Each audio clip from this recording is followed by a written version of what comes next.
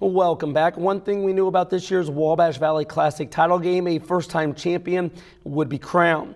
2A number 2 Linton took on 1A number 1 Bloomfield. Linton with razzle-dazzle right away. Logan Webb behind the back to Joey Hart for the thunderous slam.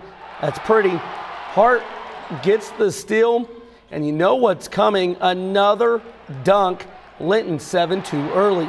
Bloomfield would calm down. Freshman Blake Neal says 1, 2, 3. Cardinals take their first lead, 10-9. Seconds left in the first quarter. Off the inbounds, Linton gets it to Hart. Another impressive rim-rocking dunk. After being down 11, Bloomfield answers with a 10-1 run. Brett Sherrard layup brings Bloomfield to within 2. Freshman Jackson Miller, huge off the bench in the second quarter. He knocked down 3 threes in the quarter. That one sends Linton to the locker room, 29-24. Bloomfield's Peter Combs drives and scores. Cardinals down just 3. Braden Walters very aggressive in the second half. He took over with a couple of plays like this, spin and hoop to end the third quarter. Hank Scott banks in 2 for the Cardinals. Linton took a 40-30 lead to the fourth. Freshman Paul Oliver couldn't be stopped in the second half. Oliver's strong take puts Linton up 44-35. Oliver had 12 second half points. He gets the hoop and harm.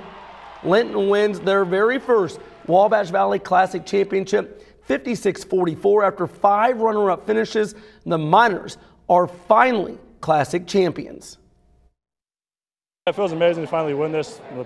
We went to the championship last year. We've been to the championship almost 5 years in a row. We finally won it. We've been preaching about winning this. Here when we got beat in the last 6 seconds, so coming off of that. But this was our year. We knew it. We came out, we did our best, and everything. We laid everything out here. We've been in the gym every night, every morning, just getting better prepared for this. So I'm so excited. We deserve this.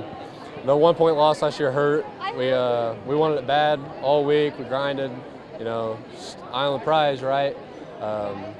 We just wanted to make this into the Joey Hart Invitational. Obviously, our program's only had 2 things we've never done, and got one of them. All those ex-guys that went through this, they're a part of this tonight. So, without the Lincolns, the Kips, the Evans, the Sammy Silas, like Jameis Field's brother played for us. He's on the floor tonight, or on the team. But I mean, it takes everybody. I think the Linton people are finding out this is a special team.